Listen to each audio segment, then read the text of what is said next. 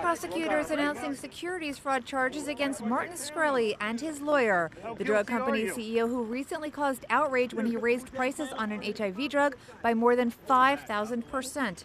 The charges here relate to using assets from another company he used to head, Retrofin, to pay off debts from hedge funds he ran. His lawyer, Evan Griebel, faces charges as well. U.S. Attorney for the Eastern District of New York, Robert Capers.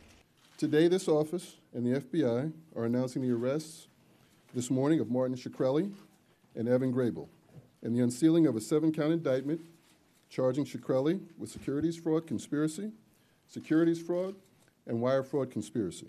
Many on social media said the 32-year-old Shkreli was getting what he deserved. On Twitter, the top hashtag and keyword related to his arrest was #karma. Columbia Law professor John Coffey. I'm sure there are lots of people who wanted him indicted for something, but this is an unrelated charge, and this involves conduct between 2009 and 2015, well before he moved up the prices on his new company, Turing Pharmaceutical. So these are unrelated companies, but it does look like a man who was extremely reckless and wasn't much constrained by the rules of the law. Shkreli is out on $5 million bail. Reuters' David Ingram. It's interesting that the government used the phrase Ponzi-like scheme, and it brings up memories of Madoff, which of course was a much bigger alleged fraud. That was a real fraud. This is an alleged fraud still.